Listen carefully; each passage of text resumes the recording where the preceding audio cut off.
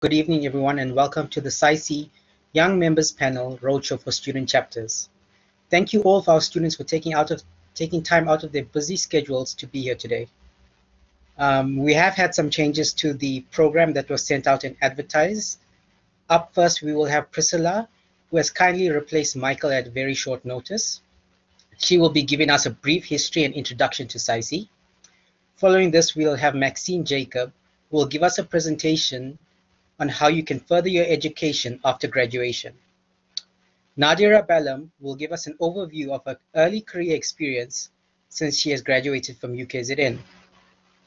We also have Erin De Silva and Innocentia Mashlangu, who represent the SciC Transport and SciC PMCD divisions. They will provide us with some background on their divisions and the type of work they are involved in. Lastly, we have Mr. Jacques Struter, who will present on his experience in registering with EXA as a professional engineer. We also have some time at the end of the program for any questions you may wish to ask the presenters. The Blackboard chat room is open for you to type out any of your questions. This is located at the far right-hand corner.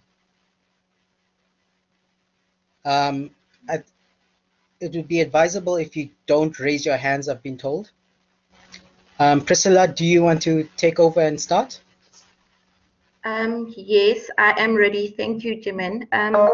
Welcome, students. So Jimin did explain that there will be a Q&A session. So if you have questions throughout our speakers, please jot them down and then we will attend to them at the end of the session. So I will start sharing my screen to introduce students to SciC, what is SciC and why SciC. So the good thing about COVID is now we can do things nationally. At the end of this presentation, I will share some few pictures that I've included that the young members have organized before. So my name is Priscilla Monye. My highest degree in civil engineering is Master of Engineering, focusing on soil mechanics. So I'm part of the SciC Ethics Committee, and then I did also serve the Bloemfontein civil engineering community from 2018 until 2020. And then I've been part of the SciC Young Members Panel National since 2018 to date. And I think until the calendar kicks me out to be called a young member, which is very soon. I do have 12 years industry experience, consulting engineering, structural and geotech designs, and then municipality project management, and then in construction, mainly roads and water. And now I have joined the academia lecturing any subject that I'm given.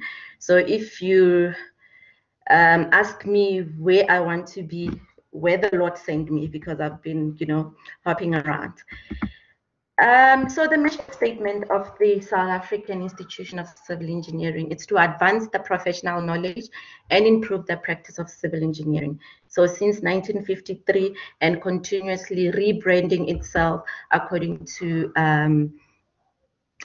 times that we are in. So now the SciC is growing SciC. So the youth voice is needed more than ever. As our young members chairperson would say, the young members are the custodians of civil engineering. So being part of SciC is that you get to network with civil engineers, and then you get the magazines that also gives the experience from other engineers, and then all the specifications and the design manuals that we use, and giving advice on what we can do. So before COVID hit,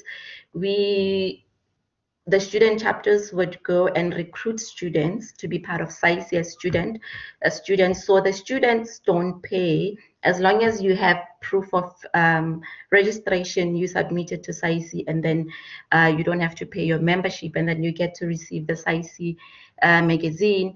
And also, now that we're doing things online, you get to get the adverts that SciC that we have over here. So SciC also strive to be a learned society for all those associated with it.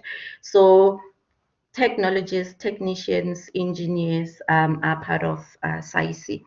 And then to cater for the interest and needs for members. So it's for individual members.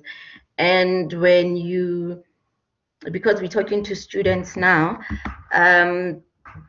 so what you can do at the end of the session, you can just go into the SAICI website, or maybe we'll attend to some of the questions and then we'll guide on how to join as a student.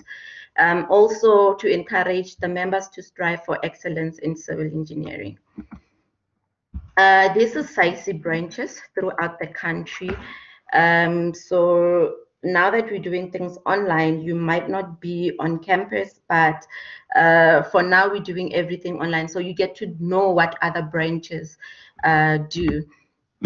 So this is how it works. As a student member, you will get, it's not a year's free SAICI membership. As long as you're a student, you have updated proof of registration, you will be a student member. And then we have the student chapters. So before COVID, it would be that student chapters will recruit students, and then it will have first years until the last year, depending on what institution you belong to. And then we have regional young members panel, which is part of the local branch. And then they will also be form part of the SAICI National YMP. So the young members panel is the young professionals, those that are already in the industry. And then we all get to report to SAICI National in Midrand, Gauteng. So these are the divisions in SAICI. So once you are an associate member, so there are different categories. You start as being a student, and then there is a non-corporate members, which is the associate members. Now you have graduated. It's over 5 years, and then it goes to being a fellow, and then honorary fellows as you advance in the industry. So those are the divisions within SAICI. I think Maxine is going to go through on what you can study, and you can be an expert in there. And then what is now new, as I've mentioned, that SAICI continue to rebrand itself. We have the new, the other important thing to be part of SAICI is that after you graduate, we do continue to attend course, different courses, and then you get to get discount if you're a SAICI member, and then you get to form part of 2 divisions without paying, and then the third one you'll pay. But there's this one, the geotechnical division, it doesn't matter how many divisions you form part of, you pay, because geotech division forms part of the South African geologist and then other geology membership. So we pay so that we form other part of those voluntary association. So SAICI is a voluntary association. And then at the end of, I think the last speaker will talk about EXA. So this is how the wheel looks. It's SAICI and the branches, and then we have the young members. We welcome to also advise the student chapters, and then also the young members in the industry if there's anything that SAICI can do for them. So that is how it goes. And then this is our national panel 2021. Michael, I'm not sure if he will be able to join in, but it's Michael, our chairperson, and then we have Tsebo Kwena as our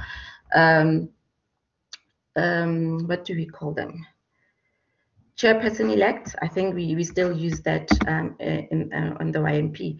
So the student chapters, these are the universities that are active in terms of student chapters. So I'm not sure how the student chapter communicate with students, but I want to think there's a way that they communicate, even if some of you are back on campus and some are not.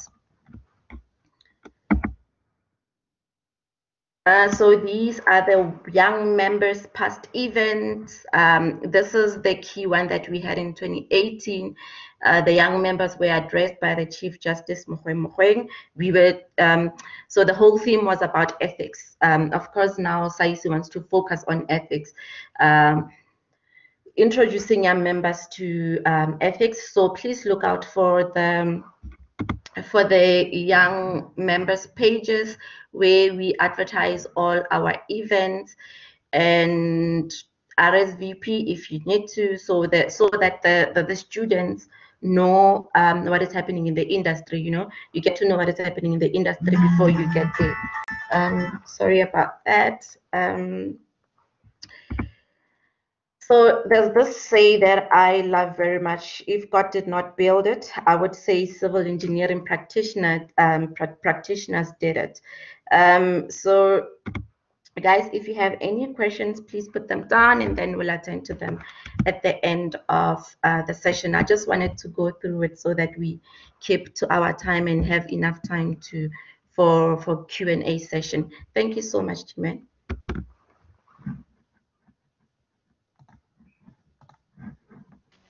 Thank you, Priscilla. That was very informative. I really enjoyed this section, especially about the different student chapters as well as the different branches and divisions. Up next, we have Maxine. Jimen, are you there? Should Maxine, because I'm not sure what is happening. Hi, Priscilla. Yes, I can hear you. Can you hear me?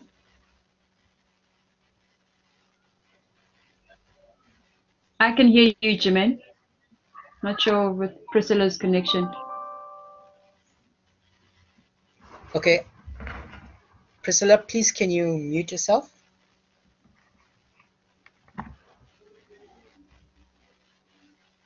Okay, guys. Up next, we do have Maxine. Maxine graduated from UKZN in 2016, where she then began working at Transnet as a structural and marine engineer. I think she is ideally placed to present on how we can further educate ourselves after graduation. Over to yourself, Maxine.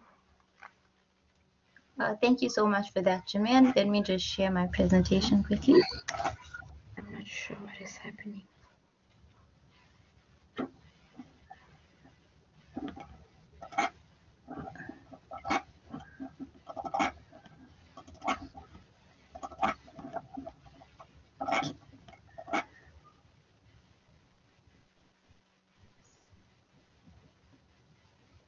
So sorry, my internet is a little bit slow, but I hope you will be able to see it in a minute.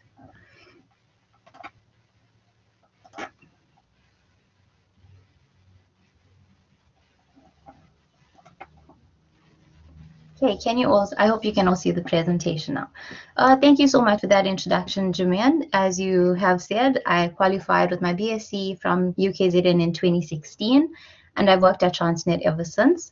This means that I have just over 4 years of design experience in the field of port and coastal engineering, and also some structural experience. And also what makes me a little bit well equipped to actually present this is that I've actually just recently completed my MBA. So I think that me talking to you on furthering your education is actually quite fitting.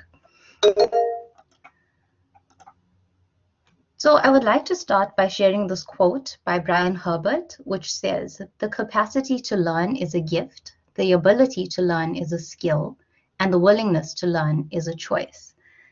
I think that the fact that you are all here on a Friday afternoon actually shows your willingness to learn, so well done for that. Once you complete your undergrad, it can actually be quite difficult to know exactly what you are doing and where you are going straight away. Some of you may have bursary commitments, which makes your decision a little bit easier, but for most people, it is really not such a straightforward decision. So if you are considering studying further, there's a few reasons that you could actually consider this. If you're anything like me, then by the time you have submitted your final design project, you hope that you never see another lecture room for the rest of your life, but you will somehow find yourself back there anyway. So some of the reasons that people choose to study further is that you will have an extreme thirst for knowledge. You will hope to expand or improve your job prospects, especially if you don't have a job lined up. The other reason is that you may not be ready to enter the workplace. Maybe you really enjoy campus life, but with COVID-19, I'm really not sure if there is much of a college life anymore. And like I said, if you can't find a job, then studying further is one of the best things you can do for yourself. And then if that doesn't pan out, then you can even pursue a career in academia like Priscilla has now done. So some of the factors that you should consider when furthering your education is that you first need to decide whether you are going to study full-time, part-time, or go the distance learning route. Now, each of these have their merits. For example, if you study full-time, it means that you will focus entirely on your studying, as you would probably do as an undergrad student, which leaves some flexibility in your personal life. If you study part-time, it means that you can both work and study at the same time. However, in this case, you need a lot of commitment, and you need to realize that the whole work-life balance does not exist for this time. And then with distance learning, it means that there are not so many formal lectures, and then your learning is your learning, and you will be responsible for this. If you cannot commit to a full-time qualification, there are always short courses that are available so that you can upskill yourself. There are options like, well, the SciC short courses that they offer, and then online things such as Coursera and Udemy that offer relatively cheap online courses. When looking into your research field, you need to also consider what it is that you are passionate about. How is this going to benefit you career-wise? How are you hoping to specialize? And also, how are you able to contribute to the industry as a whole? So the beauty of being an engineer is that you will generally have a strong foundation of math and science, which will hopefully open many doors for you. The math modules that almost killed most of us is the reason that many engineers are then headhunted by financial institutions to leave engineering and join them instead. The same applies to studying. The world is your oyster. If you study at university and come out with an honors degree, there are many postgraduate opportunities for you. You can go the postgrad diploma route, you can go straight into a master's, and then eventually go and do your PhD. So in terms of the university study options, there are postgraduate diplomas, such as a postgrad diploma in engineering or project management or business management. It really depends on what your interests or your work requires. And these will usually require 120 credits of coursework and will usually be a one-year course. For MSc or Master of Science in Engineering, these tend to be more research orientated, and these will have usually either 60 credits of coursework and 120 credit thesis, or an entire 180 credit thesis where you will focus entirely on research. There's also an MEng, which is usually more technical and allows you to specialize in a branch of civil engineering. For example, to specialize in port and coastal engineering. For this, it's quite a bit more coursework, and then usually a 60 credit research project or mini dissertation. You can also then look at an MBA the way I did if you are hoping to expand your horizons, and then eventually go on to a PhD. For a University of Technology, the options are actually quite similar. However, the route is not necessarily the same. So if you start with a diploma, you then move on to your BTech, your MTech, and your DTech. And I believe that these are now being phased out. So more people are now doing a BEng Tech, which you can then do your honors and then go straight into an MEng and then a DEng or PhD. So these are similarly to the university study options. Your MTech and DTech have a research and thesis focus. They are either course-based and include a research paper. And it is important to note that the national diploma is being phased out. And then for an MEng, like I mentioned before, there are full research options or partial research, and which then also includes coursework. So then comes the question, where can you study? Now in South Africa, we are actually blessed that we have so many tertiary institutions and universities.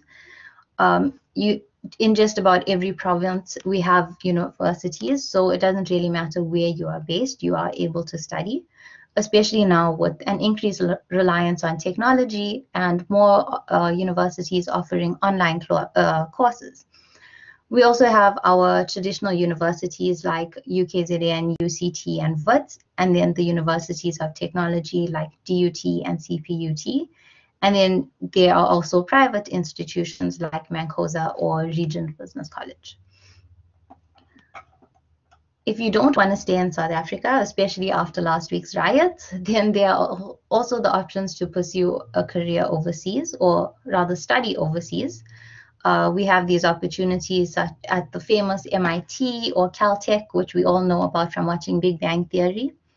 Again, there are options to complete international courses online, and many affluent countries offer bursary students to South Africans to complete either short courses or full master's degrees in an attempt to uplift third world countries like South Africa. So if you can, please leverage off these opportunities for yourself. When deciding when to study, you need to consider various things. As a postgrad student, you will have more choices than you did as an undergrad. Often as an undergrad, your parents or your location would have decided where you would study initially. But if you further your education, you are essentially doing it for yourself. When deciding where to study, you need to consider the reputation of the institution and the research whether their qualifications are widely recognized. Affordability is obviously a major factor in this. A desire to travel may lead you to study abroad, but you should also consider the level of difficulty of some courses and realize that you need to be really motivated to continue your education regardless of where you continue it.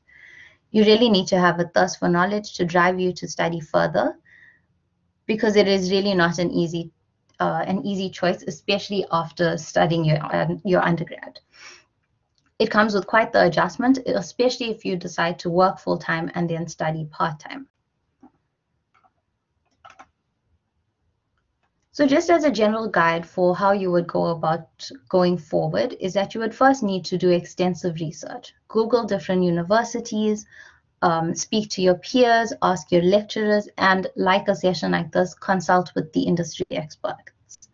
Once you have made a decision, apply on the university website. Compile all the documents that are required, such as your academic transcripts, your motivation letters, etc.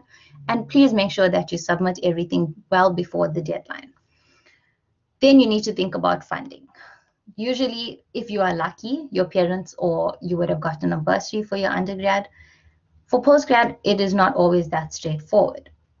If you choose to pay for it for yourself, make sure that you are putting money aside each month if you can. You can also then apply for local or international scholarships and try to keep your marks up, as these tend to be quite competitive. So I've compiled a list of pros and cons because, like with everything in life, there are pros and cons that need to be weighed. So I'll start with the pros. Studying further can firstly, hopefully, expand your job prospects and career paths and your employability, especially if you don't have a job. The problem arises if you become overqualified without much experience in the field, and then you become hard to employ because companies would rather employ a junior staff that they would have to pay less than someone that has a master's. Also realize that experience is one of the greatest teachers. So don't think that if you have a master's, you will automatically know more than someone with 30 years of experience who may have fewer qualifications than you. Be able to hold your own, but don't become arrogant in the process. For me personally, my MBA does not mean that I am getting paid any more than I did as a junior engineer.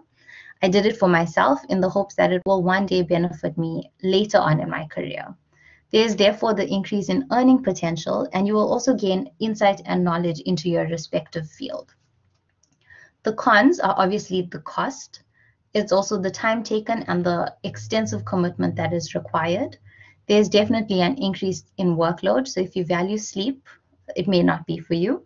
Finally, the level of difficulty. Postgrad studies are intense and a lot more specialized than your undergrad. So just to round up, because I think my time is almost up, I'm just going to leave you with a few tips. Weigh your options, conduct a multi-criteria analysis for your life, and decide what is important for you. Think about what you want to achieve for yourself and how you want to achieve this.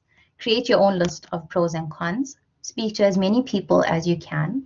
And if you decide to study full-time, treat this as your job. Whether you study further formally or not, continuously strive to improve yourself. They say that the hustle starts now in your 20s so that you can have the life you've dreamed of in your 40s. There are no shortcuts or get rich quick schemes. So put your head down and work hard now, because education is the one thing that cannot be taken from you. Thank you.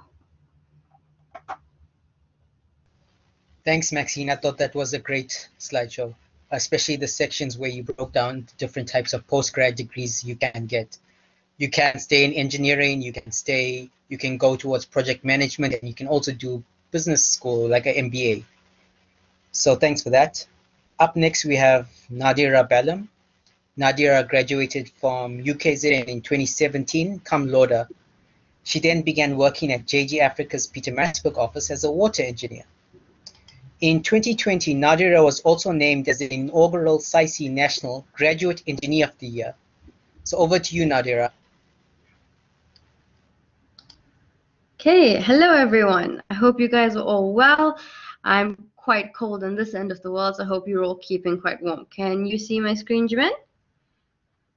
Yes, we can see it, Nads. Okay, perfect. So just to begin, I actually considered doing my master's straight out of university and decided to actually stay and just dive into my actual career. And I dived into consulting engineering, and I stayed there, and I've only now decided to actually go back and do my master's part-time. So it was really useful, Maxine, and honestly, I think if I had received one of those presentations when I was a student, I might have actually stayed and done my master's. Okay, so what I'm going to chat to you guys a bit about today is some of the early career experiences I had and some of the lessons that I had as a graduate. So for those of you who don't know, my name is Nadira Balam, and I'll tell you a little bit more about me as I carry on. Some of these lessons that I'm going to tell you about are from myself, and some are from just other graduates that I've chatted to, but I just wanted to give you guys a bit of an insight of what it's like when you enter the working world. So today what we're going to do is we're going to chat just a little bit about transitioning from a student to an employee, the different career paths that you can look at, namely going into the public sector, and then going into the private sector as a contractor or a consultant, and then just a little bit about some of my experience. I'm going to tell you guys some hard truths and hopefully not traumatize you, and then give you guys a bit of the lessons that I've learned and some of the advice that I would have for you. Okay, so just a little bit about me. I matriculated from Pietermaritzburg Girls High School in 2014, and I went into UKZN. My UKZN choice was just a pure fact that it was near me, and I graduated from UKZN with a BSc in Civil Engineering in 2017. For my final year of my studies, I had a bursary from JG Africa, so I joined them as a graduate engineer in 2018, and I've been there ever since. In 2019, I really just wanted to expand my network and get to know a few more people around me. So I joined the SAICI Pietermaritzburg branch, and I am currently the vice chair of the committee there. In 2020, I was super honored to be SAICI Graduate Engineer of the Year. And in 2021, I am still on the current adventure and currently doing my master's as well. So just to start off, transitioning from a student to an employee, making this change from the student life to the working life is not always an easy one, and it can be quite overwhelming. So the first thing I wanted to say is, if you are struggling, reach out to someone, because I'm sure someone can actually help you. You need to find your own balance in your chosen career path, and balance is very different for everyone. I know everyone speaks about a work-life balance, but what might be my work-life balance won't necessarily work for Jimin, for example. Sorry, I skipped over a slide there. Okay, so let's just chat about the career paths you can follow, and there are three main career paths that you can look at. The first would be to enter the public sector, and here you're looking at your state-owned enterprises and your local and district government. Then you're even moving into being a civil engineering contractor or civil engineering consultant. Now, I'm a civil engineering consultant, so some of the input that I give you is more from a civil engineering consultant's point of view. So I'm sure people who are in contracting or working in the public sector will have a slightly different opinion and slightly different overview. So before I dive into the different career paths, I just want to tell all of you guys, this is something that I always encourage everyone to remember. And that is that engineering is a pathway that one takes to better the lives of those around them. So always keep that in mind. When you're feeling down and out sometimes, you are there to better the lives of those around you, and you're making a very positive impact on them. So every project you do is for people. And that, at the end of the day, is one of the most important things that you can use to just power through if you're feeling a little bit down. Okay, so first things first, the first career path you can enter is entering the public sector. So here we're looking at your state-owned enterprises, we're looking at your local and district governments, such as your municipalities. Here you generally aid in the creation and the implementation of public infrastructure. You will generally enter a project management role and you oversee engineering projects. You're not always directly involved in the design of them, but you do oversee the design of them. And you are generally involved in the development of policies and standards for the public. Generally, most municipalities, for example, offer in-service training as well as internships. And the internships tend to be quite well structured. And I know I've seen internships that are ranging from 1 year to 2 years, right up to 3 years. Okay, so your next possible career path is actually being a civil engineering contractor. So quite simply, a contractor builds what was designed. So as a contractor, you'd undertake the maintenance, construction, and supervision of engineering designs to ensure that you are getting the best quality end product. This is generally quite a project management intensive role because you will be organizing and optimizing all your human and material resources to ensure that you are efficiently implementing the engineering design. If you are a complete fan of the outdoors, this is definitely for you because it's generally an outdoor, quite a hands-on approach, and it can sometimes be quite demanding. But I would think the job satisfaction is absolutely amazing because you actually get to see the products of your efforts. And the last career path, which is the career path that I'm actually in, is a civil engineering consultant. So a consultant would undertake the design and development of the most suitable engineering solution to a problem. Generally, you are mostly office-based, but you do go out for site visits where required. And this consulting engineering firms range in size, and they can focus on many different sectors. I think we are, as JG Africa, are actually medium-sized firms, but you do definitely get firms that are large, and you get firms that are international and have a base in South Africa, and you get very small firms, which is literally just 5 or 6 people. Most of these firms generally have incoming graduate engineer programs, and they do offer in-service training. Once you're in consulting engineering, you generally either follow 3 pathways. You go the technical route and you maintain your design capabilities, or you go into the management route, or you go into the business development route, or you do a combination of them. So what I'm going to do now is I'm just going to give you some of the personal experiences I've had as a civil engineering consultant, and then hopefully get through to some of the lessons learned. I know I'm running a bit on my time. Before I dive into the hard truths, I just want to say I don't want to traumatize you guys. What I'm telling you is just some of the things that I wish I knew when I entered. Okay. So the first things first is that you will not necessarily go straight into designing the next award-winning skyscraper or massive bridge. Generally, when you enter the working world, you start smaller, and you might just start with some basic drawing and basic engineering design, and there's absolutely nothing wrong with that. When you start smaller, you actually build up slowly into more and more complex designs. The next thing is that time management is essential, and it goes hand in hand with stress management. And I'm sure you know that from getting your degrees or diplomas, time management is important, but it just becomes even more important when you enter the working world. The next thing is a hard truth that is quite sad sometimes, but the job market is very tough.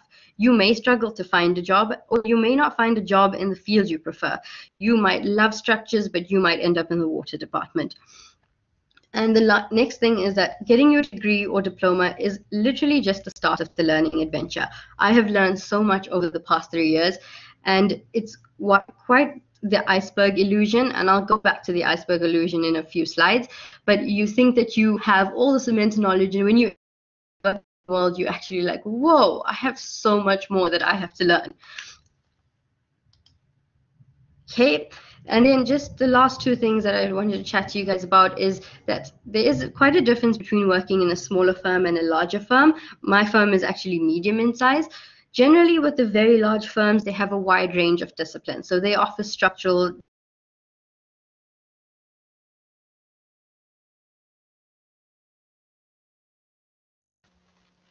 Guys, I think Nadia has just lost connection. Let's just give her a few minutes to see if she comes back online.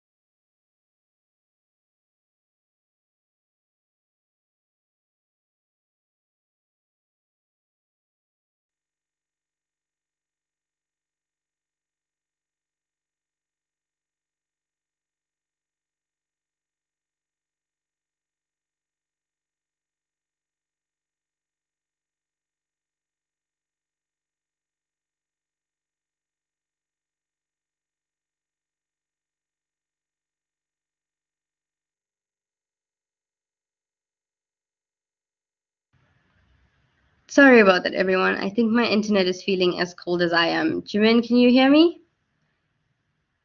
Yep, we just waited for you. No problem. Okay, so smaller firms generally don't have the same kind of manpower as the larger firms. So you will have to do many more of the engineering roles required. It becomes a little more difficult to specialize in one field, but you do get a nice broad range of experience. So the firm that you end up in, and whether you prefer smaller firms or large firms, honestly, it changes throughout people's careers. I'm sure there are many people that have switched between smaller and larger firms. Okay, the next thing is actually the fact that time is money. Now, this is the biggest thing that I think you have to learn when you move into the working world. Your time is worth money, literally. Your clients pay you to do certain tasks with certain timeframes, and your company pays you to do certain tasks with certain timeframes. So it's very different to being a student where you are in control of whether you choose to laze around or do an all-nighter. Here, you have to do constant work. So I think that is, for me, one of the biggest learning curves from university, and it's just ensuring that you're working consistently rather than those night before spurts. I mean, you might still have to do night before spurts, but it's different because you will be working the whole day most likely as well. So hopefully I did not traumatize you guys with those hard truths, but I just wanted to let you guys all know that success is an iceberg. So you see everybody and you see the success, but what you're seeing is just the tip of the iceberg, and you don't actually see the dedication and the hard work and the good habits that everybody has to put in. So please keep putting in that persistence and that sacrifice. And there might be a bit of failure and there might be a bit of disappointment, but you put it all in yourself, and I'm sure you will see the success. So just some of the lessons that I've learned. The first is don't be afraid to ask questions. Recently, I had a chat to a supplier of some valves, and he told me that he has no idea why graduates don't ask him more questions, because in the 4 years degrees that we do, we never learn about things like valves. But when you get actually design a water system, it's one of the most important things you have to have. So ask the questions. It is far, far better for you to risk a stupid question than to risk a life, because at the end of the day, you are designing for people. And if something goes wrong, then it is a life that you are putting at risk. So ask those questions. There really are no stupid questions. Just ask. The next thing is that you might use everything you've done in university. Remember, university has to prepare you for such a broad range of possibilities of employment. So you might just not use everything that you learn in university, but you need to keep being willing to learn and keep growing. The next thing might be quite obvious, but if you're stuck, Google it. There's been so many times where I don't remember what I did in university, and I Google it, and it tends to just jog a memory, and I end up finding what I need. So if you're stuck, Google it. The next thing is to please put in the effort for the outcomes that you want. It's very difficult sometimes when you see all these people being completely successful and you're like, but how? If you want to do it, you just need to put in the effort for the outcomes that you want. And that includes taking initiative. Even if you're unable to get to that end goal that you want to achieve, initiative means that you're halfway there.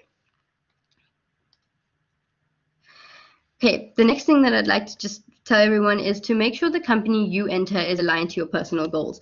Often in a job interview, we never actually ask our interviewers any questions, but you can ask them, what is it like in the company? What can you expect if you enter the company? So you need to make sure that the company you enter is the right fit for you.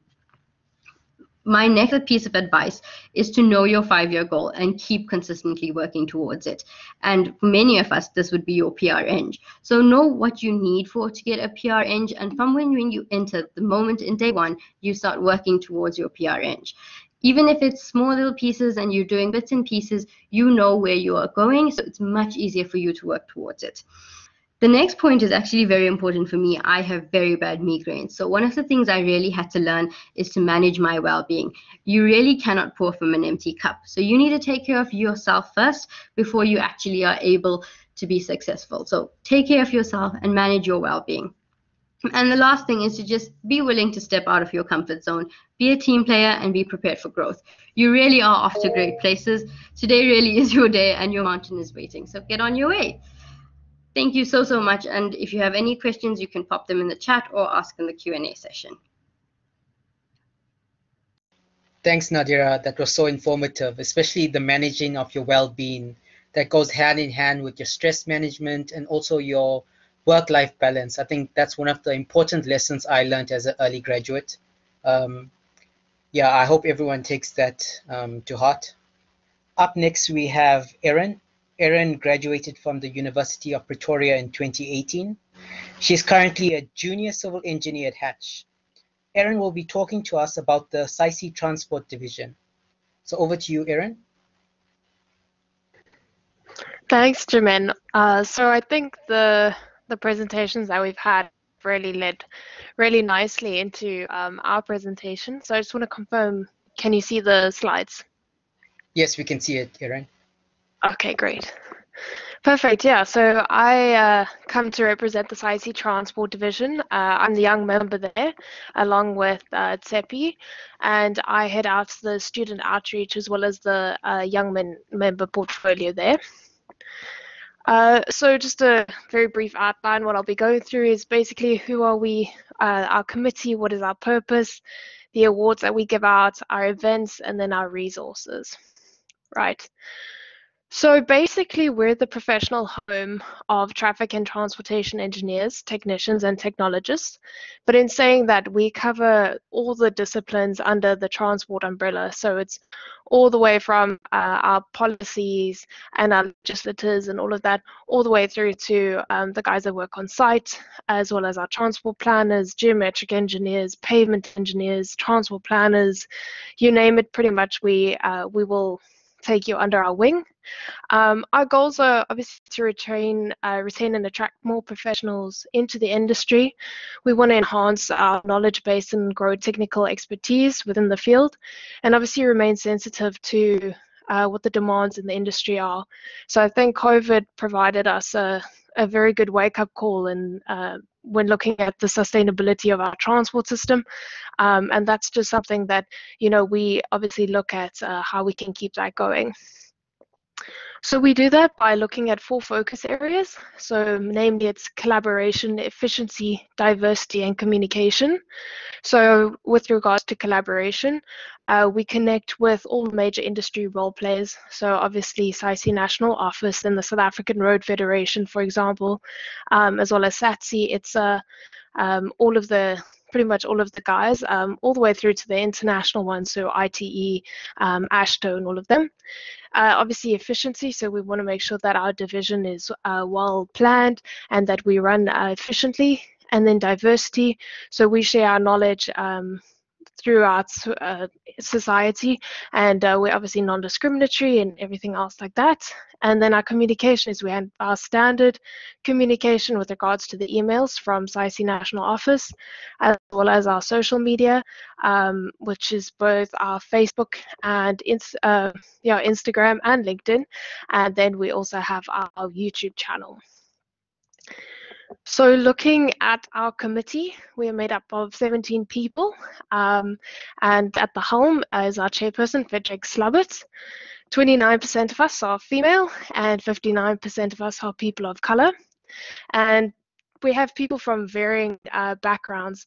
So we have people from Sunroll that are either transport planners, or we have our geometric engineers, and then we've got also public sector. So the guys in eThekwini, that really plan the whole eThekwini network and all of that. So we're incredibly diverse, and it's a really great group of people. So our purpose is basically the advancement of the traffic and transportation engineering in South Africa, and we obviously align this to the current best practice globally. So we obviously create knowledge and we build capacity, which is a very big thing, particularly within the public sector. Then we obviously are the voice of the transportation sector, and then we're driving the professional cohesiveness. So that comes back to the collaboration. How do we get private and public sector to work together? So we focus a lot on the why, so that is Simon Sinek's golden circle, and we do this through looking at the various pillars of us.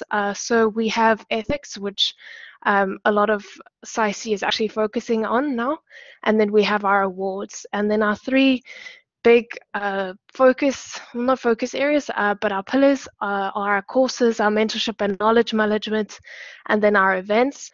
And this basically feeds through all our various portfolios. So that's our student outreach, as well as our marketing, communication, and collaboration portfolio, social media communication, and our website, as well as our finances or administration, and then eventually into our membership database, and then our members. So looking at the awards, we have 5 awards that we give out annually.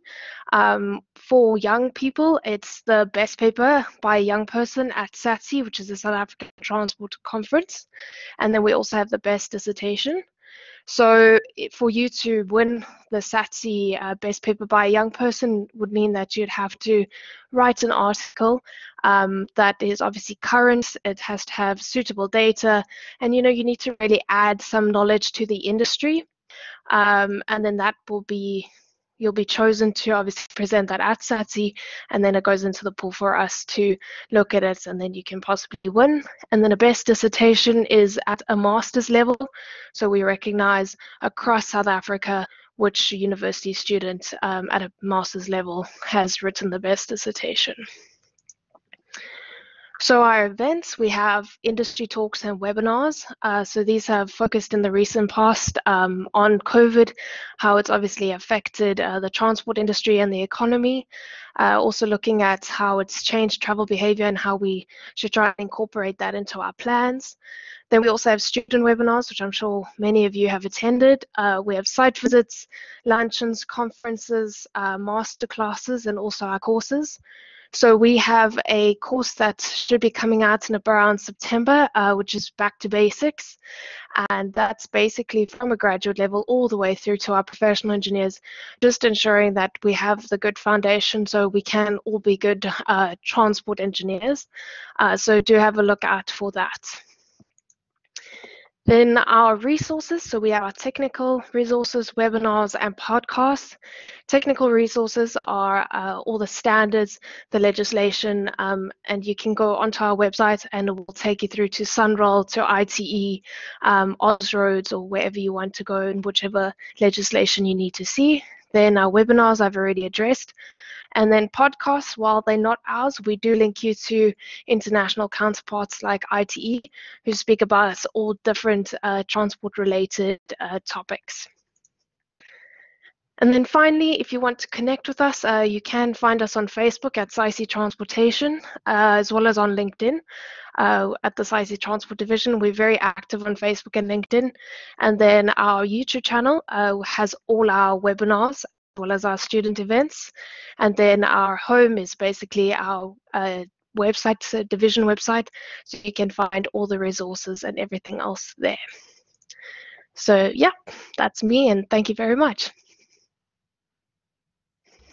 Thanks, Erin. I found that very informative, especially as Priscilla mentioned, you're allowed to join one division as part of your SAICI subscription, and I am part of that transport division. So up next we have Innocentia, is also from another division within SAICI, that's the PMCD. I must admit I did have a sneak peek of Innocentia's presentation, and she does go through quite a nice introduction of herself. So over to yourself, Innocentia.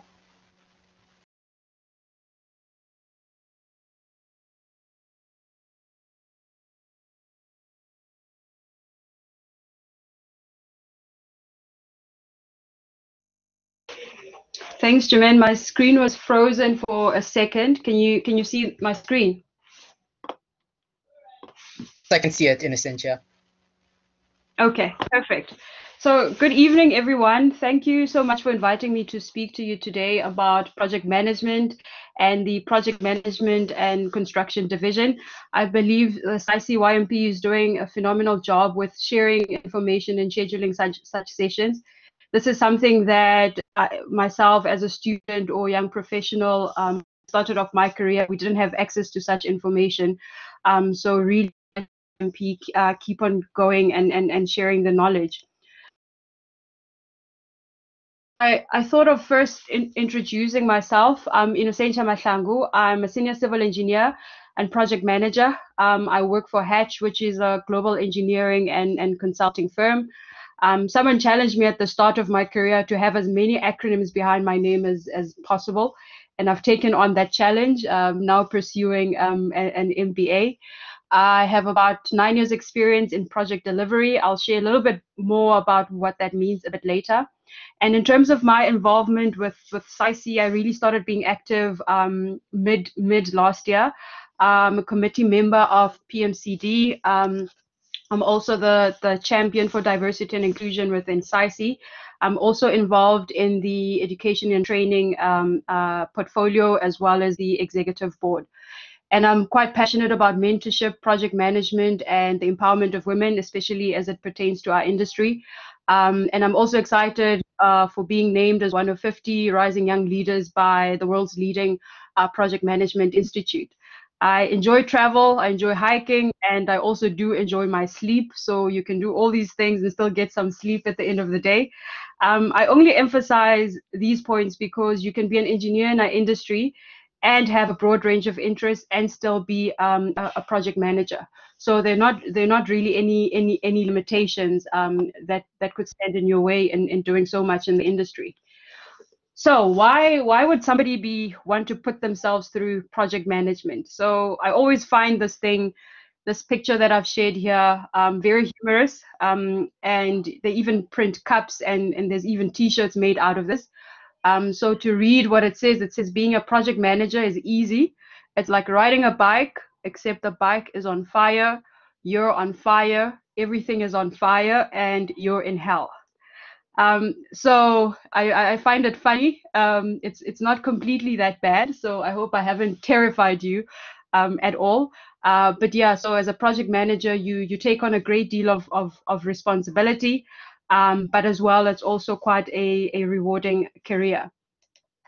So in terms of why project management, especially for me, I've always wanted to understand the big picture in a project. I would struggle at the start of my career if somebody gives me a task to review a drawing or check a drawing. I'd still want to know why. What is the drive behind us doing this? And sometimes as a junior engineer, you might be left out of those critical discussions.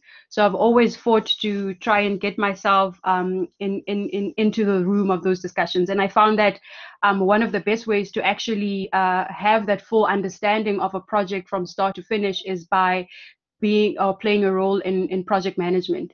So what project management is you essentially responsible for the delivery of the project at the end of the day. Of course, you work closely with an engineering team. It can be multiple disciplines. You can work with civil engineers, mechanical engineers, piping engineers, electrical engineers, you name all of them. And at the end of the day, you have to drive and lead this team to achieve what they set out to achieve. It's quite a challenging role, but again, if you work well with a team, you lead your team properly, and you engage the client continuously throughout the process, and a few other things that you can do. You can take definitely make it successful. So project management includes about five stages, as I've shown on the screen. You initiate your project. You need to understand what is it that you're actually going to be delivering. Plan what is your scope, what does your schedule look like, how long and how much, and who's doing what. And make sure that the project is adequately resourced. And throughout the execution phase, then you have to make sure that the work actually gets done. You have to deal with queries if there's any issues that need resolving. You need to lead that process as well, team. And then in terms of monitoring and control, throughout the process, you have to continuously evaluate that you are delivering against the baselines that you've set or against the scope that you've set. And you need to be able to deal with any changes that may arise. And then at the end of the day, ensure that your handover and completion process is completed and the client is satisfied with the final product. So that for me was really the appeal with project management. The other part I enjoy about it is the variability of the work. I've worked on projects in railways. I've worked in a process plant environment. I've worked in mining, and I just enjoy that variability. And as much as I'm not an expert in everything, but working with experts in different projects was certainly appealing for me. So those are some of the things that drew me to project management.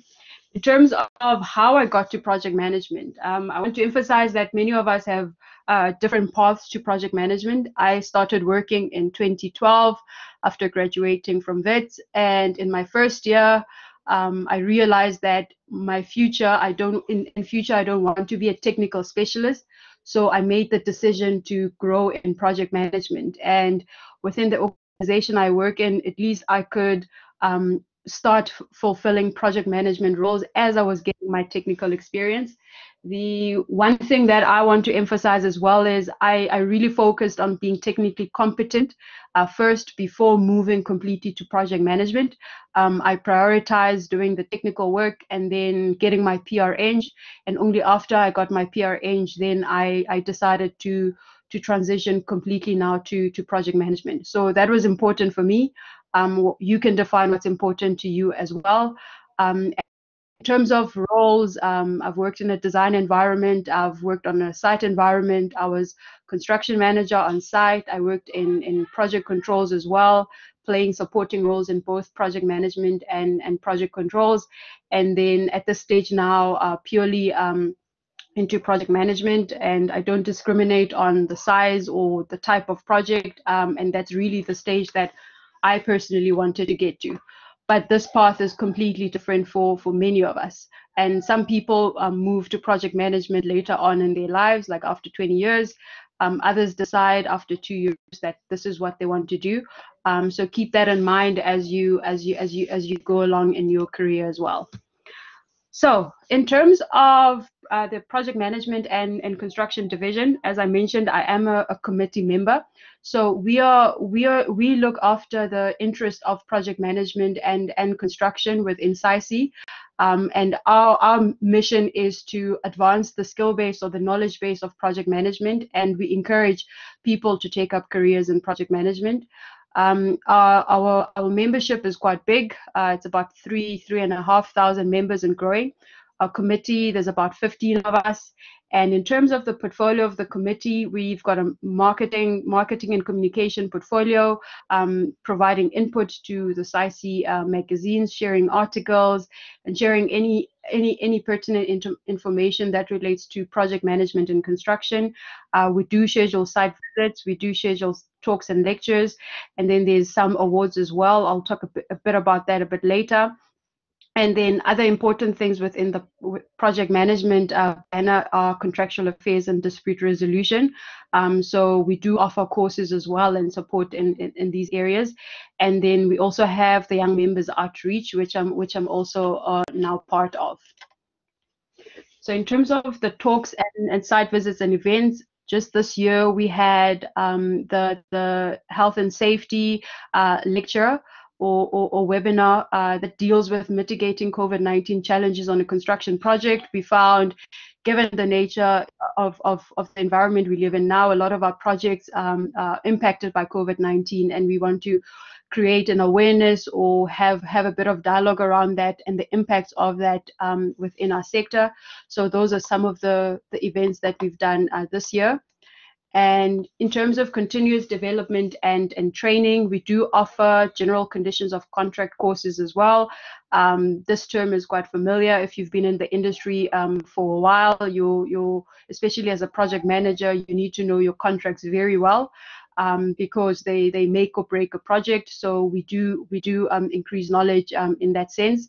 And something that I'm excited about and which is coming soon is the PMCD will also have a fundamentals of project management course specifically geared at young professionals, especially those that are still starting out, that are still trying to understand the whole what project management is about, starting to understand to get to understand concepts and so forth. So that is coming soon as well. So please be on the lookout for that. In terms of awards, the awards are actually still open, and we as the PMCD have the SAICI Construction Award for 2021, as well as the SAICI Young Constructors Award for 2021. So those that have joined us, especially young professionals that have joined us, I'd encourage you to apply to this award. It's still open and it closes on the 30th of July, and the contact details are included on the screen. But I really believe as young professionals, we really put our hands up to actually go for these awards, and I want to encourage you to do so because you'd be surprised at how much you've actually be done. So that'll be great recognition for you as well. And then in terms of getting involved and what you can look out for, we are going to be looking for a social media and events committee member to help us with our social media presence. But we'll publish this and make this open once we are looking for that person.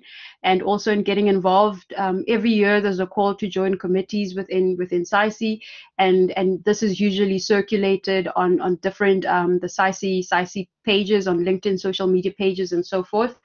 And I'd really encourage you to get involved in the industry. It really helps you to expand your network. And it does a lot for your career as well, just being active. So I'd really encourage you to apply whenever you see these calls for joining. So that's me. Thank you again for inviting me, and I look forward to your questions.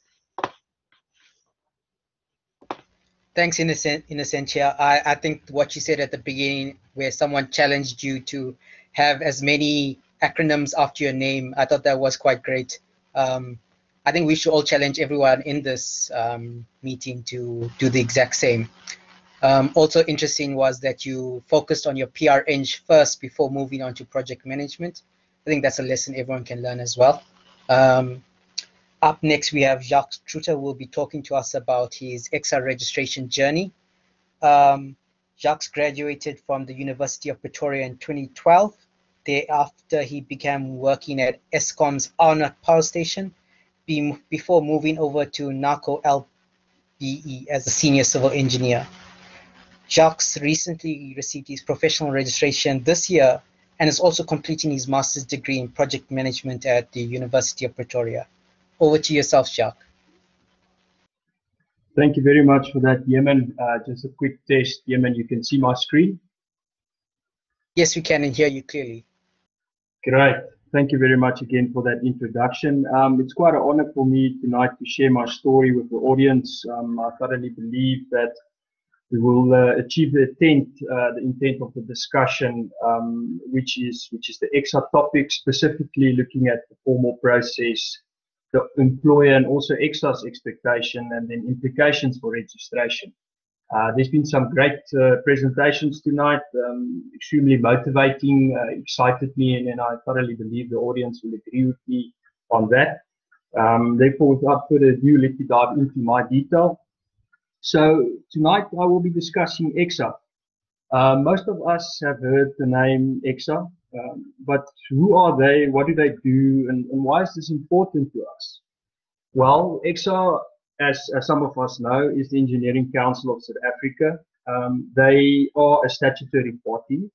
EXA has been established in terms of the Engineering Professions Act. This is Act number 46 of 2000. Of course, this act falls under the umbrella of the Council for Built Environment, but we will be discussing that in further detail in a little bit. And then also aligning with the topic of tonight, EXA primarily, amongst other features, are accredited to look at programs such as what the students in this audience attend to currently and are planning to finish. They accredit these programs from the universities and technicons. Also, EXA is responsible to register people as professionals. This is in 4 categories, of course, engineering, technologists, technicians, and then also certificate or certified engineers.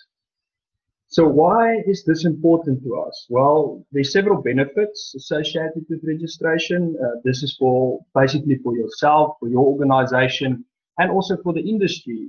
And amongst some of the factors, it involves peer recognition, also public confidence, memberships to some voluntary associations like SAICI and the likes, as we've heard through the previous discussions and presentations this evening.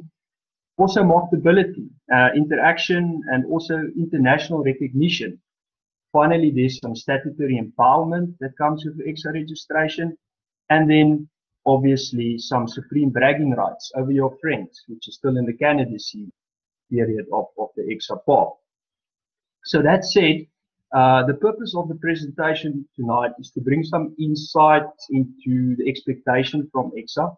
Also to tie some critical steps and also some lessons learned to this presentation.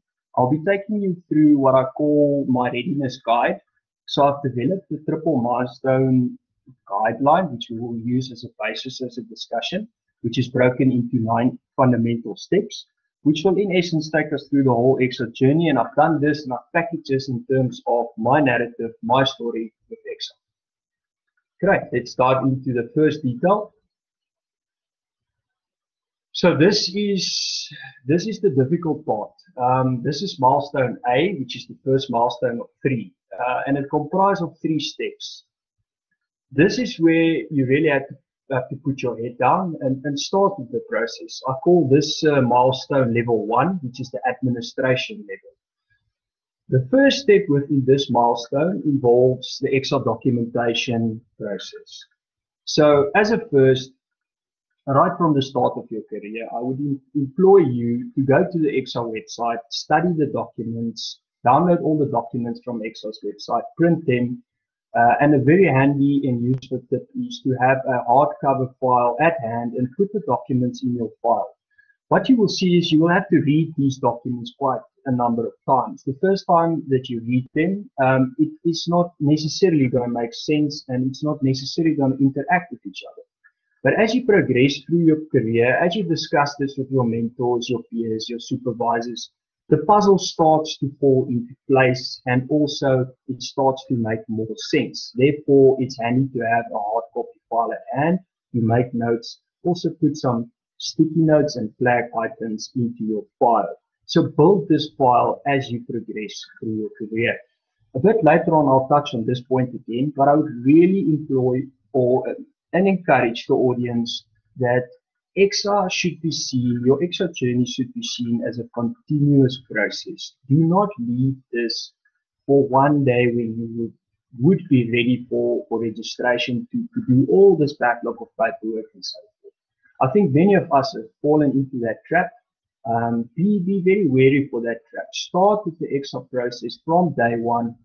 Build your relationships.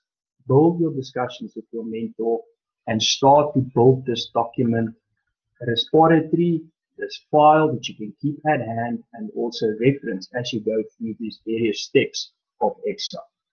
Then also, what I think is important as part of as the first step, and that's also the last hint or tip for the first step, is to download the application form and also print the application form for the professional registration. So as a first benchmark, you will have to register as a candidate. This needs to be done as soon as you enter into your career with EXA, but also download the professional application form. Why? we need to see the goalpost. We need to understand where we want to go with our Excel journey. Therefore, I would implore you to go and to download the application form for the professional registration categories. That inherently will give us a view of what needs to be achieved at the end of the day. Yes, it might feel like quite a far stretch. It might feel that it is unknown and uncharted territory, but that's okay. As we progress through this process, it will become more clear and the path will become much more narrower for us to follow up until the process or the stage where we register as a professional. Then secondly, contextual knowledge. This is a very important topic. This is the information that serves as background knowledge, that serves as supporting knowledge to support us throughout our engineering career. This is now professional and also candidacy.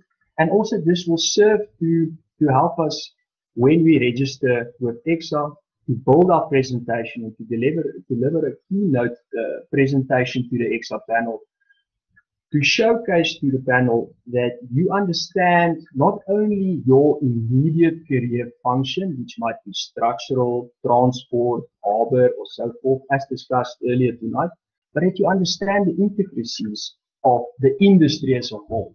What is a good starting point?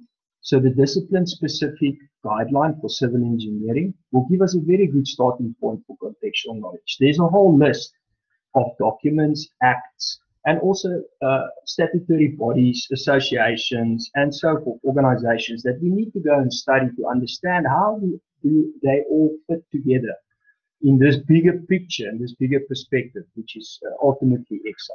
These include the CISA, the South African Federation of Engineers, Construction Engineers, CIDB, and the likes. Under the acts, what is important, amongst other acts, we've got the National Water Act and so forth. But I think where we can start is the Council for Built Environment. This is Act number 43 of 2000. This is the umbrella. Underneath this act, we will find the 6 professions in the South African context, which involve the architects, the engineers, landscape, also the property evaluators, project and construction managers, and then finally the quantity surveyors. So this umbrella, the Built Environment Act, serves as the body, serves as the parent to us as engineers. And we need to understand how all of this fit together, ultimately to comprise of the industry. Finally, another recommendation is to go and read the SAC CMP and the EXA, which now recently published the Identification of Work document. It's important to understand where your limits lie, what sort of work you may indulge in, and what sort of work you may also perform. And this again ties back to some of the outcomes of EXA, which they expect you to understand, to showcase, and to discuss and note during your presentation. I found it very helpful in the SACP-CMP document, Identification of Work, which they give a very, very clear guideline of typical project life cycles. So any organization, we've heard from the various speakers, the Transnet, the Escoms, the Sasols, and so forth, every organization will have a form of a project life cycle, align with one of those, and use that as a backbone in your presentation to put down the various phases of project that you have been exposed to and working on. As you take the panel members through your journey, where you started off and where you then ended off with the project through the entire life cycle. And I found that document provides us with a very, very good reference to do that. And then finally, under step number 2, I found that the SAICI article, The World According to SAICI, is a very good starting point for contextual knowledge. This will give us the perspective from SAICI, all the role players, who SAICI interacts with on various levels, not only local, not only the state, but also international. And this provides very good contextual knowledge again, which we can use in our discussion today that we go for a presentation. And not only that, we build into our documentation as we progress through this Excel journey. We'll get to documentation in a little bit. And then finally, under level 1, which is administration, the first milestone of 3 for today, I put down step number 3. This is the submission indexing step. What is the intent here is that from day one, we build an index for our submission document. It ties into the first step where it goes about envision the goal. We need to understand where we need to go and what the goalpost will look like. For that, an index is a very good tool. So this will then be basically a breakdown of all the documents that will eventually make up your submission file, which will go then to Excel. And then finally, under step number 3, I found it very helpful to use a tracker, which you can put dates to time yourself, to keep yourself to certain deadlines, and also to put milestones and achievement points down in this tracker, where you want to be at what stage of your journey. Very important. This entire Excel journey is a logic process that we need to plan. And yes, this plan will change. It is an interactive plan. It's a dynamic plan. It will change as we go through this journey. But it's very important to have a plan, and we can amend it as we go along. Key role players or key stakeholders in this plan is obviously your supervisor, mentor, and the likes. Discuss this plan with your supervisor, your mentors, align with them, and get the expectations in place. Many organizations do have a formal training plan, although that's not always the case. You might end up at a consulting firm or at any other organization for that matter, where the onus will be on yourself to develop a plan which you can follow to build your journey, to date, to highlight, and also to track your journey as you progress through these various stages of the Excel process. So this is the difficult one. This is the administration part of the Excel process. This is the paperwork side of it. Very important to immediately start with this from day one. Do not linger. Do not leave it for a better day. I believe day one would actually be the best for this. Great. Then we move over to our second milestone of number 3. So this milestone is documentation.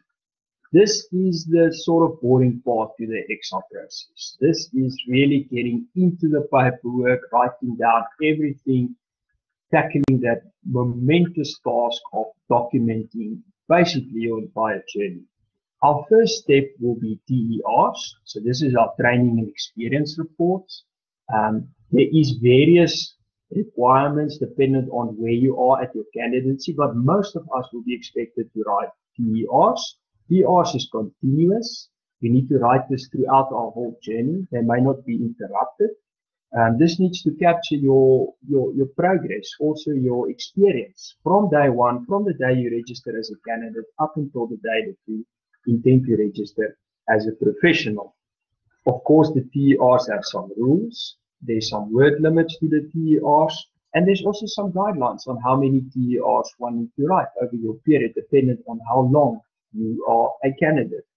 Some of the intervention points, this is now when one TER will end and a new TER will start, typically involving your work environment has changed, when the type of work that you have been doing changed, so you move from one division to another, when your level of function has changed, perhaps you move from a junior to a more senior position, and also when there has been some interruptions in your training process that needs to be captured. TERs needs to be developed continuously, as mentioned. It needs to be reviewed and ultimately needs to be signed off by your supervisor or your mentor. File these into your hard copy file as you go along. Do not leave your TERs for one day in future to tend to them. Document the TERs as you go through the various stages of your candidacy. Write down all the topics and mention points on the set format, which is provided by Excel, and file these accordingly. Of course, some hints for the TERs, topics to discuss, is the nature of problems you involve and solve during that period. Also, complex engineering problems encountered and activities that you have managed and resolved. What manpower was used, what resources, what safety did you encounter? How did you resolve safety issues? How did you tend to safety issues? And the likes, contracting, and so forth. Then we move over to step number 5. So this is now still within the realm of milestone B, which is documentation. And this we call referees. We need to consider that at the point where we are ready for registration, we will have to ask registered people of the same level to be our referees. These are people that need to understand your day-to-day operation. They need to know what your work skill and also your experience level comprise of. These need to be people that know you. Therefore, it is highly advisable to ask people in your immediate organization that work with you on a day-to-day basis to serve as referees. But this is a formal process. You need to ask them if they are willing to be your referees. A minimum of 2, although 3 is recommended for referees, again at the same level as your registration. So if you are an engineer, then you will have to ask also an engineer, preferably also in your category of engineering, civil, electrical, and the likes, mechanical, and so forth. What works well with the referee system is, so you will hand the referee some paperwork they need to fill in. This needs to be submitted directly to Excel.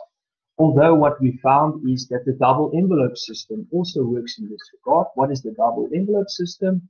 In essence, you will hand the referees their own envelopes, which they will seal and sign, and this may eventually go into the master envelope file that will be then produced either via delivery or courier or the likes to Excel. And then finally, as mentioned, 2 or 3 referees is required, preferably 3. Make purposeful selections. Select people that know your skill set, that know you as a person, and also can vouch for you to say, you acquired the following skills, expertise, experience, and people that can motivate why you are ready to be registered as a professional person. Step number 6 of 9 involves then the engineering report. This is a fairly big task, although I found, like most things in life, is not to dwell over it, not to be afraid of the engineering report and so forth. I think a good advice I've received with this is just start with it. It will grow, perpetually it will evolve into the report that you will eventually be happy with to submit to Excel. So don't leave this task out of fear to start writing this report. The moment you start, the words will actually start to flow, and you will see that this report will come naturally. At that point in time, you will know what you want to say, and you will know what you want to put down. Some tips that involve the engineering report. Again, there's also a word count to this. I believe it's 6,000, and there's also some limits on photos and attachments or appendices that you may include. But some tips is to utilize 2 or 3 projects, or maybe one major project that you have been involved in, that you have actively worked on, not only from exposure level, but from a performance level. We'll touch on the various levels according to Excel's expectation in a little bit. So preferably choose a project that you performed in. Okay? Then it would be good if this project can showcase all the various project lifecycle phases or stages as we go through. These typically involve, again, there's many forms of these project life cycles. Every organization will have their own. Select a base and stick to that and go with that. So typically that will involve briefing, feasibility, design development, the tender documentation, and also construction. That is the procurement side of it mainly, and then the project closeout. So if you can showcase to the Excel panel that you've been involved in all these various phases of the project lifestyle, you understand from inception to close out the requirements, what is needed, what effort level needs to be adhered to, etc., etc. That will produce a confident report, and the panel member assessing it will get the impression that this person understands from cradle to grave what the requirements are in terms of bringing a project up onto its legs. That's some good advice that I can give tonight. Again, if you can utilize 2 or 3 projects, it will be a good recommendation. There's a lot to write about. Take the reader through the various stages of the life cycles. Explain to them why you are ready to be registered. Sell yourself in this report. This report is a first person report. Therefore, we say, I did this, not we as a group collectively. You need to write about your performance, why you are ready as an engineer or as a technologist or technician to register professionally. Sell yourself. Again, with this, there's various rules on the different categories that needs to be adhered to.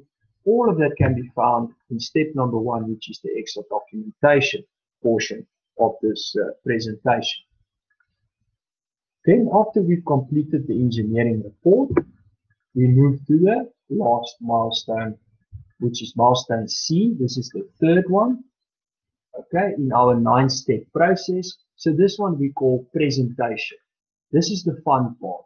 Now the paperwork has been completed. The paperwork is in place. It's ready to be submitted. All signatures have been acquired. All signatures on the documents. Now we start with the submission process. This is process number 7 of 9. So you will submit hard copies of all the required documents as per the XR documentation requirements, which is listed again in step number 1 to XR. So my advice to this would be to acquire a reinforced envelope and to have all of your hard copies in that envelope, which will then be sent to XR via courier. Works very well, or drop off, or whatever is best suited for your situation. Keep copies of your submission. I think that's one of the key points here is at this point we are so excited to submit the documentation, we often forget to make backups. Keep copies of all of your documentation. It may get lost in transit and the likes, and then you're stuck. So therefore, keep copies of all of your submissions. And then after submission, follow up with XR, ask for a receipt. Have they received your documentation via email? They will respond swiftly and state that they have received your documents and the process will start, or they will give you feedback to say some documents are missing and therefore you need to produce them in order to carry on. So that is step number 7. Moving over to the second last step of the 9-step process, the presentation part. This is the development of our presentation. My advice to candidates is the day after you've submitted, start with your presentation. Do not leave it for the last moment.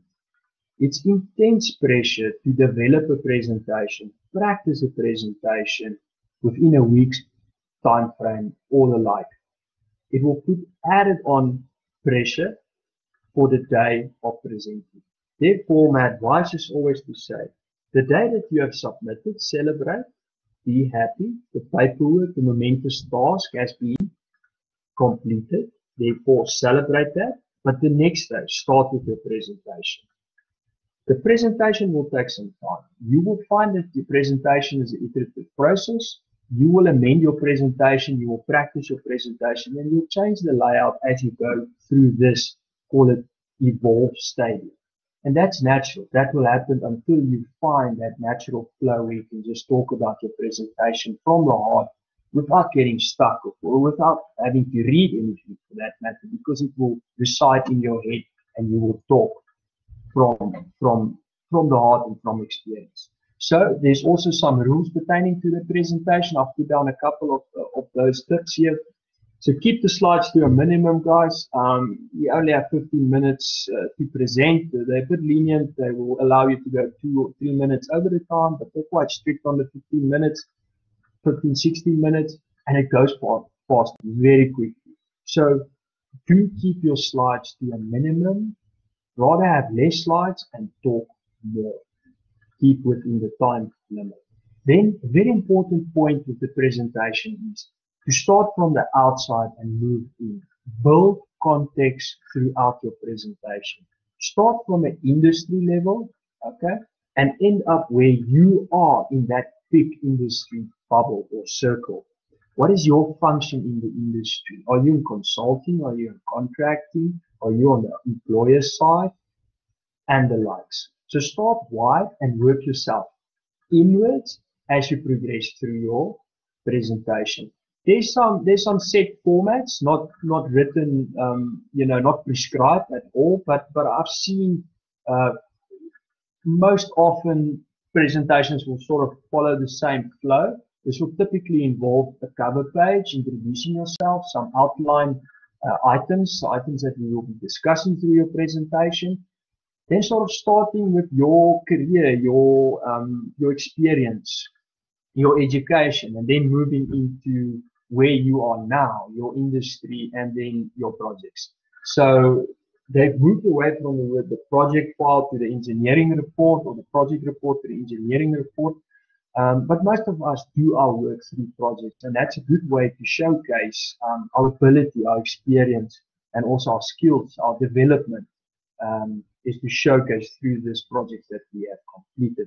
Again, very important is to take the panel members through your developmental phases. So from an EXA perspective, the various levels start from being exposed, then we move over to assisting on a project or works, then we participate in works on a project, then we contribute, and then finally we perform. We run with it. We run with the project. We facilitated, we involved in the designs, the drawings, on-site, the verifications, the closeout. We've done the entire project life cycle. We performed and we executed that project with some great level of accuracy and also great engineering judgment and responsibility. That's EXA's expectation. That's what they want to see through this presentation, through your documentation for that fact, is to see how this person has grown in his or her candidacy from this person being at an exposure level all the way to a performance level. Again, this needs to tie back to the 11 outcomes. And as briefly mentioned during the engineering report process, there's some regulations and rules that applies to the report, a method that you need to write the report, and indications you need to put down in the report, and so forth. Guys, and then we arrive at the last point in our 9-step process, and this is the presenting part. This is on the day. This is the day that you sit down with the panel members. These days it's all virtual. It always was in person. I don't know for the future what it will involve. But my experience, I had a virtual presentation session, and it was extremely fulfilling and also very, very well organized from EXA's side. So this is the day that you present to these panel members all of your documentation, that momentous task of documenting this 3, 4, 5-year journey. You basically squeeze into a 15-minute session where you motivate to the panel that you are ready to be registered professionally. Some pointers here is acknowledge all the communication. So emails will now start to go around. We've received this. We're heading into this process. This is the next steps and so forth from exercise. Do acknowledge that. And keep constant communication with the specific EXA case personnel that will be assigned to your registration process. Guys, then very important, there's two processes here for presenting. If EXA is not convinced that you are immediately ready for your professional review, they will first ask you for experience appraisal. So do watch out for the invitation, whether it's for experience appraisal, a EA, or it's for a PR professional review. There's some different requirements pertaining to this. In essence, if you go for experience appraisal and you pass that, then you will also have to go for professional review. But if EXA is confident through your documentation that you are ready, they will invite you immediately for a professional review. What is key here for me is the 5 P's. And this boils down to practice. So proper planning prevents poor performance. Plan, plan, plan, practice, practice, practice. As I mentioned in step number 8, do not wait for the last night to quickly develop a presentation, practice it, and then deliver it the next day. This is a stressful time. You need to take into consideration a vast amount of information to communicate to strangers. It is an intimidating process to discuss yourself to these strangers. It's a stressful and also precious situation. Do not linger. Practice, practice, practice. Plan, plan, plan. This is key. In every single discussion I had with my candidacy friends, this was the advice that I gave them. And every single time, following the registration, successful registration, the feedback I got was, practice makes perfect. And that is so true in this case as well, for life also. Again, to master your presentation in 1 week is an extremely momentous task. It's a pressure time. It's a stressful time. Do not add extra pressure on yourself within that week. Then, on the day when you start to present, be calm, focus on clear and purposeful communication. You've walked this road, if it's 3, 4, 5 years, you've walked this road, you've done the hard work. Now it's time to present yourself and sell yourself. Therefore, you do not have to come with elaborate and so forth stories. Be yourself, deliver your experience, your developmental stages to the panel in a calm, assertive, clear, purposeful manner. Exa, focus from your side on designs. The designs that you've been involved in. As engineers, technologists, technicians, we often find ourselves to solve problems. We're problem solvers. Guys, we do this via design and analysis functions. So for EXA, they've got a high focus on designs. And not only designs, alternatives to designs. So I've looked at X, Y, and Z. I've got 3 alternatives. There's 3 solutions, but I chose this one in collaboration, in conjunction with the client's feedback, due to economic reasons, or whatever the case may be. That's sort of the tone, that's sort of what EXA wants to get out of this presentation. Then also of vital importance is outcome number 4 and 5. This is now management and communication of engineering activities and practices. Okay. Moving over then to outcome number 6 to 10. Okay, there's 11 outcomes. EXA need to see that you understand risks, you understand ethics, you know when to apply judgment, you know where does regulatory and statutory requirements fit into the bigger picture, and also to act responsibly. This is outcome number 6 to 10. This you need to showcase through your paperwork, through your discussions, and then ultimately through your presentation. And then finally, outcome number 11, which is the final outcome. We need to showcase why learning is important. Continuous professional development. At that stage as a candidate, it's seen as initial development. But EXA needs to see that you understand it is important, like this session tonight, this roadshow, to share some insights, share some knowledge. Why is learning important for the industry? Why is it important for myself?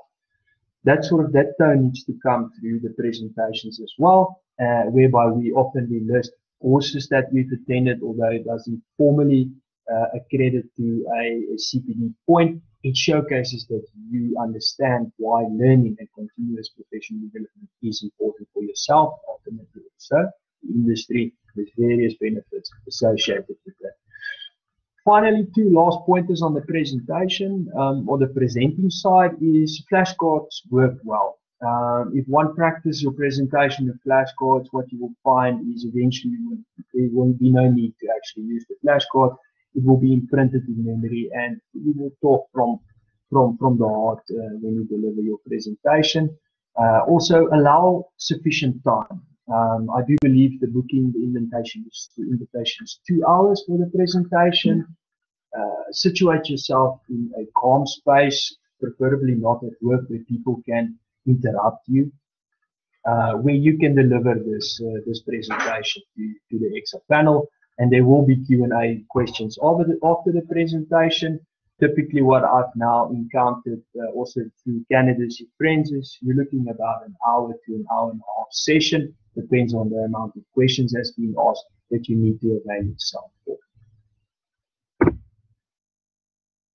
Right, and then finally, thank you very much for this opportunity again to share my story, my narrative, to take you through the typical steps, the processes, which will involve essentially one day all of us, our journey with EXA. And a final tip, I've seen this also in industry quite a lot, and I've touched on this before, is do not leave the EXA process, your EXA journey for the last moment. This needs to be a continuous process. This needs to be a process that file needs to be on your table daily, where you add notes, print new documents, and put it in the file. This is a process that must go continuously as you progress in your career with you up until the day that you are ready. Your supervisor, your mentor is confident that you are ready for registration. And I feel this quotation is very, very adequate. It doesn't matter how slow you go as long as you don't stop. Keep that in mind. If you add momentum to this, the benefits will be exponential. Thank you very much.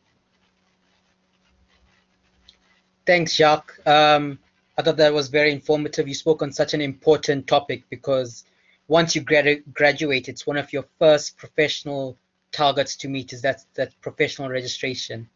I know from my personal experience, you mentioned putting together an index and then also a project planner, almost like a Gantt chart with your dates for submission and stuff, helped me quite a lot.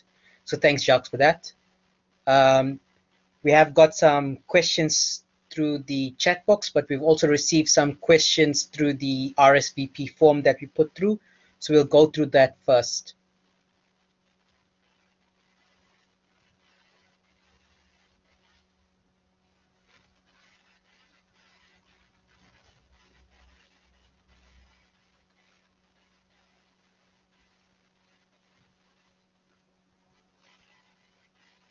So the first question we received is, which is better, furthering your studies and gaining more qualifications or gaining work experience?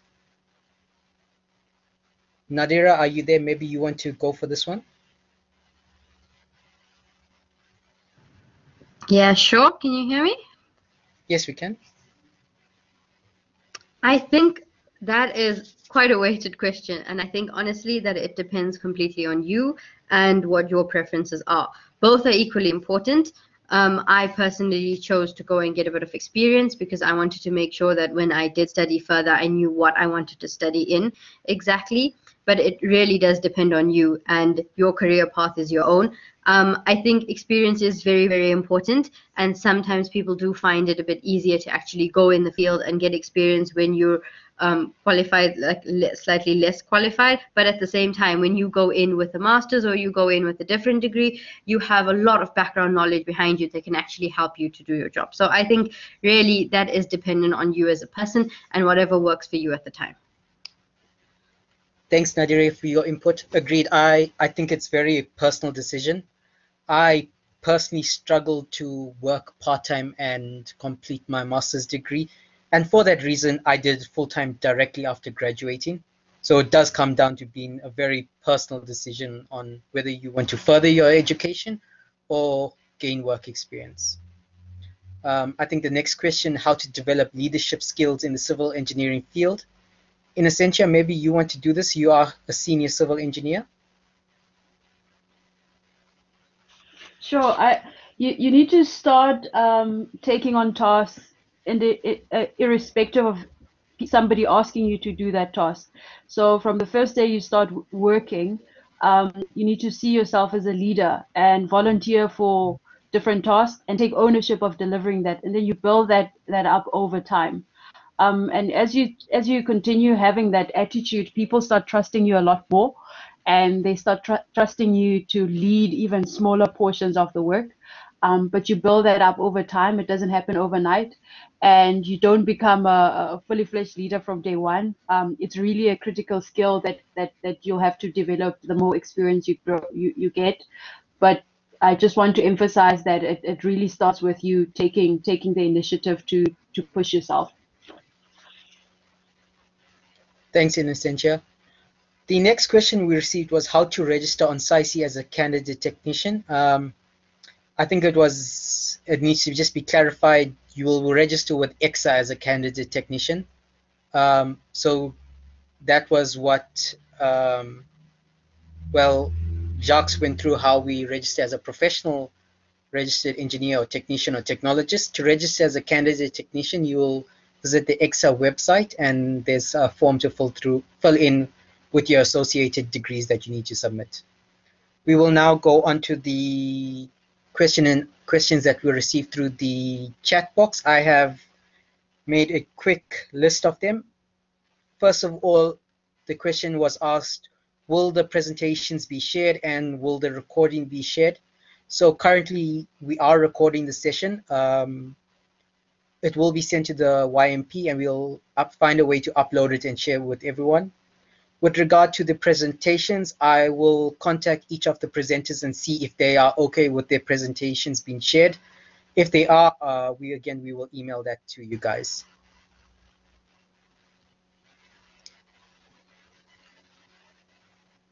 The next question we received was, does your academic record matter when job hunting?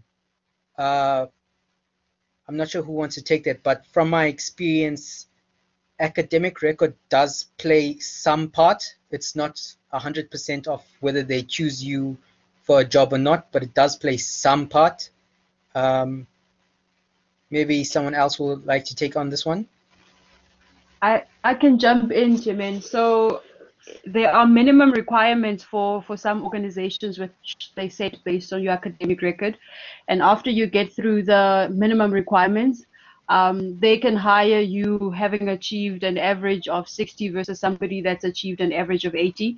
As you go through the different interview processes, aptitude tests and psychological testing, psychometric.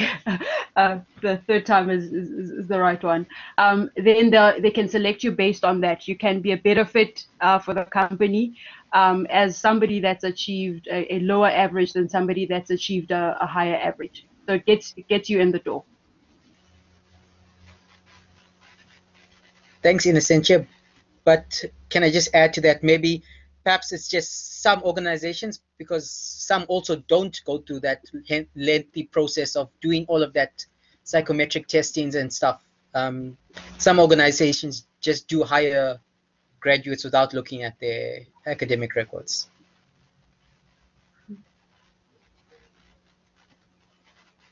Okay, the next question is, do we automatically become part of SAICI young members, or do you have to join? So after graduation, you are a SAICI young member. To become part of the SAICI young member committee, there'll be a call for nominations of from the SAICI young members. Similarly to the divisions, there'll be call for nominations to be part of the committee. And once those calls for nominations go out, you can fill those in and submit it, and it'll be up to the chairperson and committee to decide.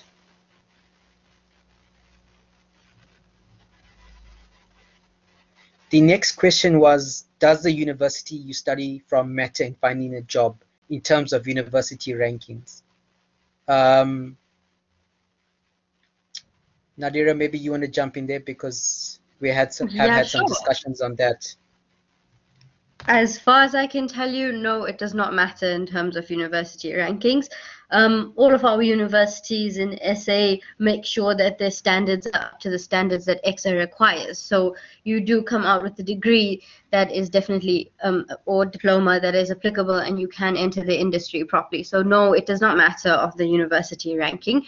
And we've often found, just personal experience, that a lot of the time different universities place different emphasis on different tasks, and where some universities might be very good at the practical, some universities are much better at the theoretical, but that doesn't mean that one would be chosen over the other. So Jimin, I'm sure you can add to that if you'd like to, but I hope that answers the question. Yeah, thanks, Nads. Yeah, all universities in South Africa are accredited by EXA, which is then accredited with the Washington Accord for engineering degrees. And if I'm not mistaken, it's the Dublin Accord for technologists.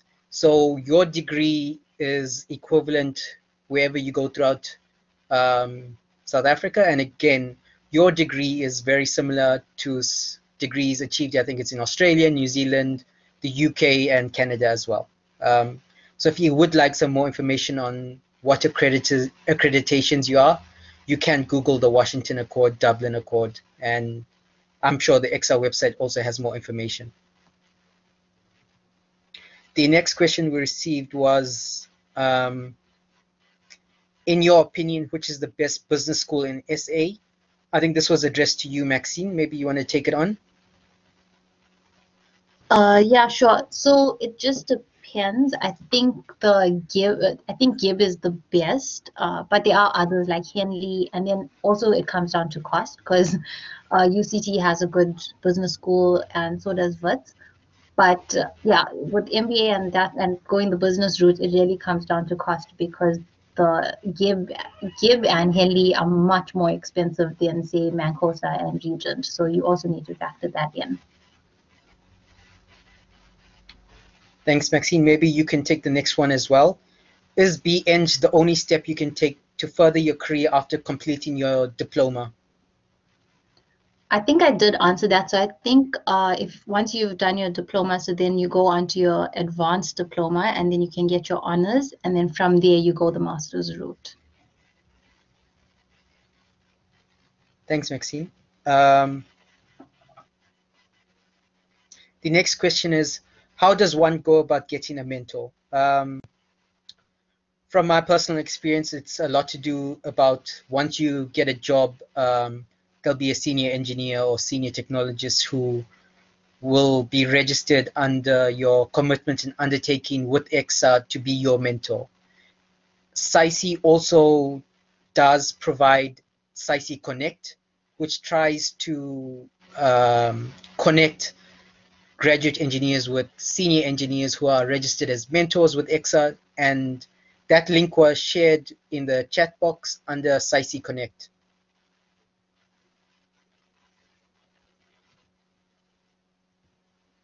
The next question was, how do we get into contact with divisions we have signed up for? I think Erin answered this in the chat box also, if I'm not mistaken, but all divisions do have websites from the SAICI website where they have their contact details, if I'm not mistaken. Erin? Yeah, that's correct. So you can either contact us, there should be a contact us page on the various division websites, or you can contact them by commenting on posts or, you know, connecting on LinkedIn and stuff like that.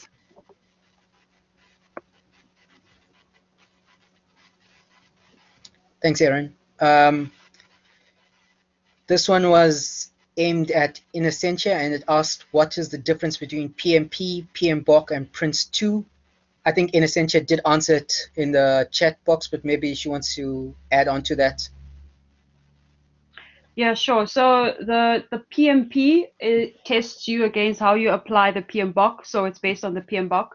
And what I said in the chat box is, as a civil engineer, I'd encourage that you do the PMP versus the Prince2 because it's more aligned to how we deliver projects. Thanks, Innocentia. And the last question, a few questions we received is, what is SAICI doing in terms of unemployed graduates? So I did also share a link on the chat box about SAICI Young Members Job Hunting How-To Guide. This is just one of the things SAICI is doing to assist unemployed members. If I'm not mistaken, you can also go to the SAICI website and SAICI Connect. There are countless ways that we're trying to assist. But again, I think everyone will be best suited if they just go to the SAICI website. That was the last. Let me just check the chat box one more time.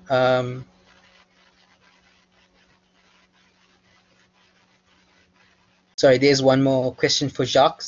If you go into the direction of academia, becoming a researcher or lecturer perhaps, would EXA journey differ as for someone going directly into industry?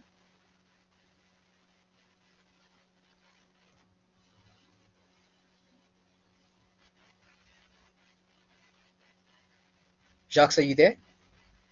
Yes, Yemen. Sorry, I was just waiting for you there for Q. So I have seen this. Okay, the extra requirements basically boils down to the 11 outcomes which you need to showcase. However journey you decide to take on, whether it's in industry as a consultant, contracting on the construction side or on the employer side, and also obviously then on being a researcher or working for academia as a lecturer and so forth. So I've seen this previously. I think one will have to come with some good initiatives if you are full-time in the academia to satisfy all 11 outcomes. It is definitely possible. I've seen this being done with various people. And primarily this will then, in my opinion, be fulfilled via external to the academia exercises where you then also are involved in designs, analysis, and the likes. But it might be a bit of a more challenge than someone directly entering into the industry. Thanks, Jacques. I hope that answered everyone's questions. Lastly, I just want to say thank you to everyone that was involved in setting up the presentation, to the SAICI young members, Tsebo, Frida, Maxine. Thanks, guys, for assisting in the planning. To our speakers, in Essentia, Jacques, Maxine, and Nadira, thank you so much for taking time out of your busy schedules to present today. And then lastly, thank you to the UJ Civil's student chapter for setting up the Blackboard, setting up our RSVP system. We couldn't have done it without you. Thanks everyone for joining. Be safe, take care, and keep warm. Cheers.